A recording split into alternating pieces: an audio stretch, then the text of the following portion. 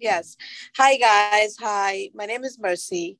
I'm at work now. I'm an ICU nurse, and I've been an ICU nurse for a while now. But I've also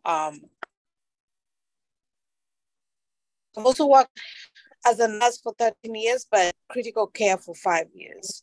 Um, Nursing in America is pretty much very straight cut. So you're there to work, but it's very, very autonomous, meaning we nurses make a lot of decisions for for the patients.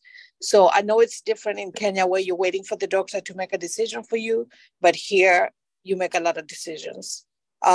We use a lot of electronic medical charting, so meaning computers like this ones.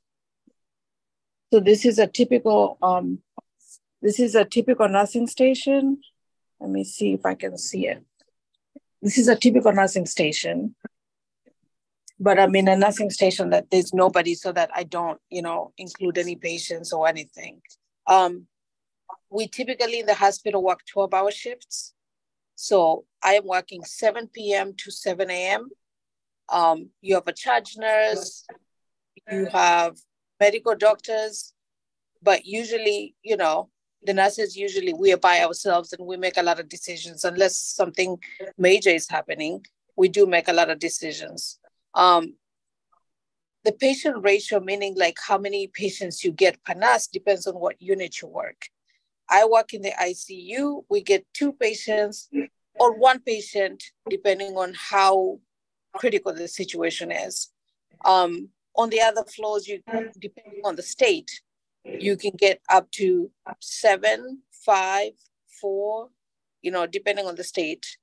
Um, Working here, the hospitals are divided in different units. So you have the ICU, you have the med surg, you have labor and delivery, you have like ortho, and then again, depending on the hospital, you get different ICUs too. You get like cardiac ICU, neuro ICU, trauma ICU, and surgical ICU. So all those are different. Um, I am a cardiac ICU nurse, but sometimes I travel on medical ICU, which I find medical ICU to be much more easier than cardiac ICU. Cardiac ICU is very hard. What else can I tell you guys? Nursing here is not easy because if you don't know what you're doing, then you can't join the crew. Because nurses are very, very, very, I want to say very protective of their patients. So if a patient is coming in and they have a nurse that has no idea what they're doing, it can be a really big problem.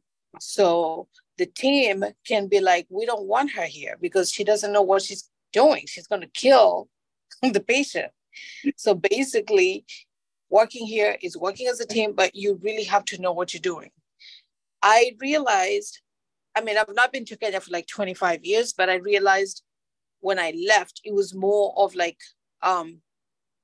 book studying. So you study a lot, you study a lot, you study a lot.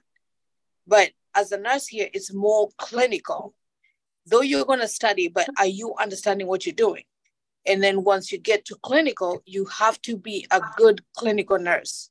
You can be book smart all you want. You can get all the A's that you want, but if you're not good at clinical wise, you're not going to be able to make it. So one thing I want you guys to know is we're very autonomous, meaning we make a lot of recommendations, a lot of decisions. We do not wait for the doctor to tell us what we need to do. We recommend, but if they say no, then we don't continue. But sometimes we really advocate for them we really advocate for the patient, and we can go higher up and say, I've been telling the doctor to do this and this is not what he's doing. And I want this done. So you don't just sit there and listen to the doctor and say, oh, yeah, he said I give him this. You can't do that. Like you have to think critically of what you're doing before you do it.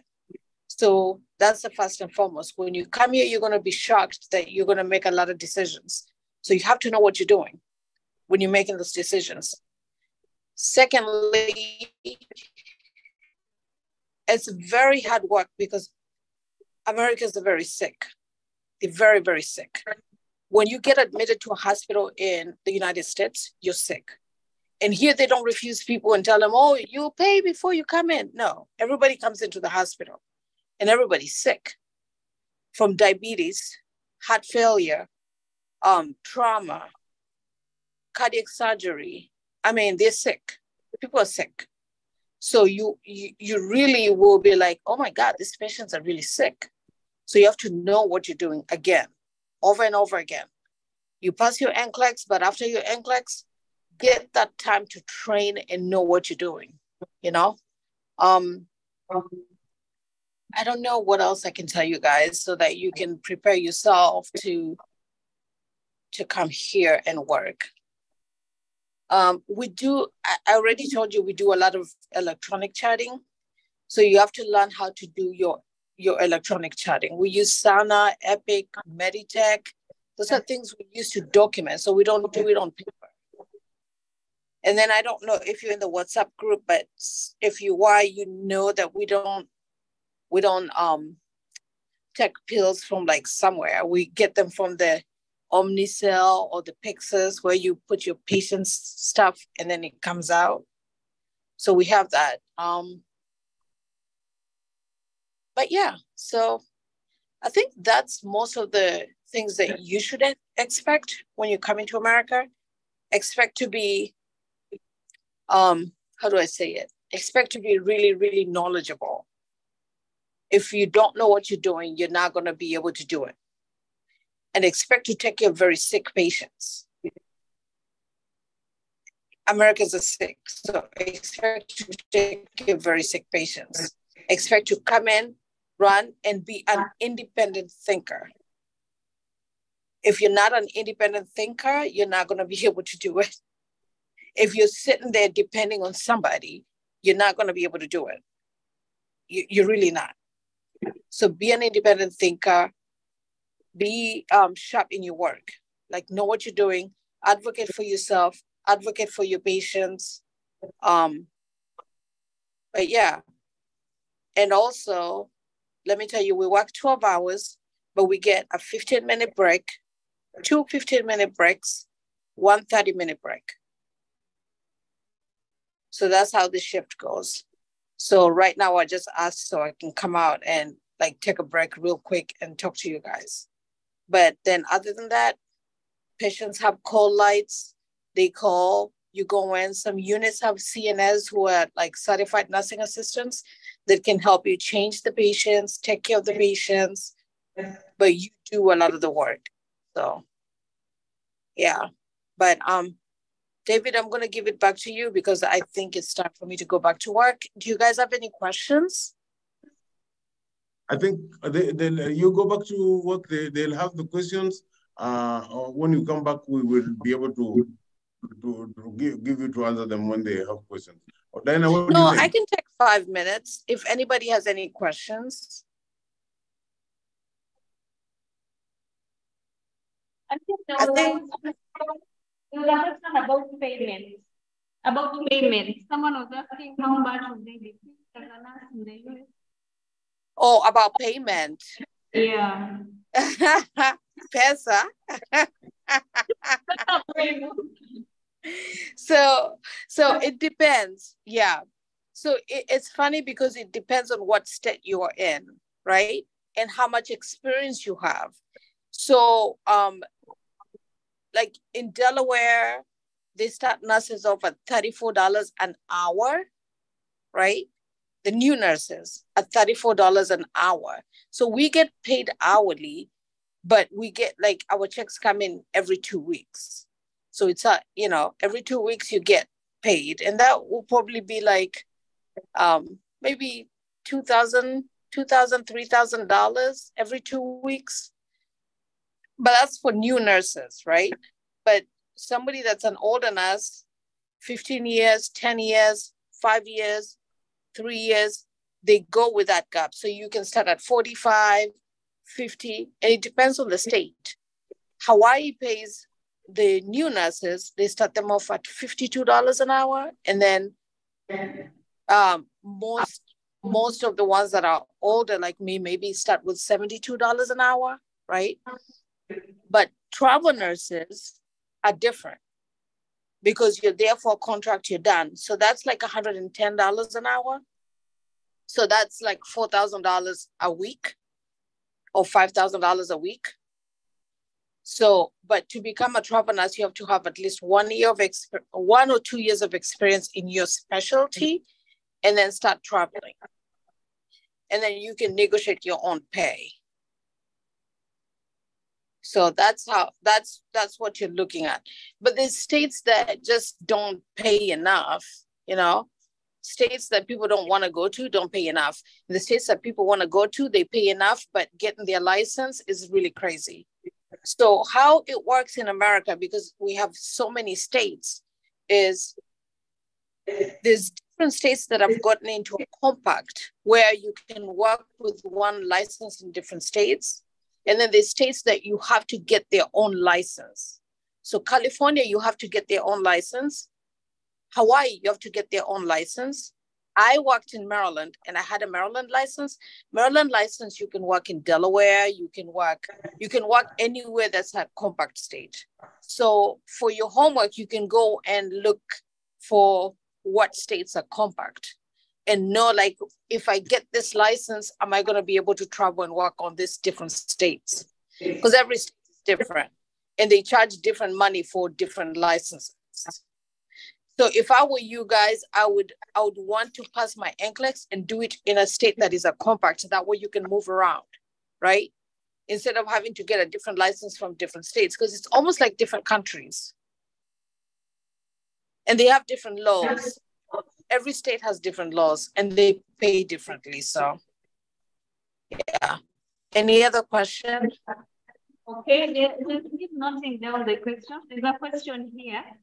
How many days a week do you work? I think that was the question. How many days a week do you work? 3 days. 3 days a week, 12-hour shifts. 3 days a week, 12-hour shifts. Okay. But right now I'm on a contract of 4 days, 12-hour shifts. So I'm so tired because I'm on a contract for 4, so 48 hours in a week. All right. But normally, I think right, you've answered the question. You say that again? I was saying, you've answered the second question about how many hours do you work in a day, in a shift? Yeah, I told them 12 hours.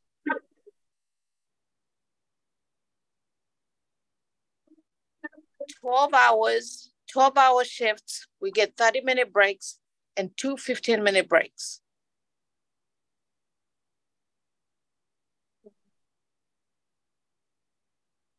Any other questions? I don't see any other question. Maybe if I get one during the session. Do you have paid leaves or paid holidays? Do you have paid holidays? Yes. Every one of our, like Christmas, Thanksgiving, all those are paid holidays and you get paid double the pay. So if you're working 34, if you're getting paid $34, you get 68. It's double pay, but there's holidays that are not. But you have to take, if you're staff, you have to take vacation. If you, I guess you guys' holiday does not, I guess holiday means vacation for us, right? Yeah, oh yeah, you must differentiate that. When they say holiday, they mean vacation day, but holiday means the days that you are supposed to be off and you are working anyway. So that's the difference. I think when Kenyans ask you whether you have a paid holiday, they're meaning when you go on vacation, are you paid? Oh no. Yeah. You have to have you accrue some PTO time, and then you request for time off. So you accrue your vacation time. It takes a year to accrue that time, and then you use that time to pay yourself on vacation. but we don't get paid for vacation. So when you say holiday, that means like the days like Christmas, New Year's, those days, we are paid double the pay when we work, but they always need us to work, you know? Yeah, and they point out that although it's a holiday, it doesn't mean you are not going to work. It just means that I am going to pay you more for coming work, in. But it's you will have to show up to work. It's Yes. different from Kenya, where if it's a holiday, people will stay at home. But here we'll pay you to come to work. Yeah, you can't stay at home. People are sick. So, I mean, if nurses have to stay home, then nobody will get better. That's a different thing. Okay. Yeah.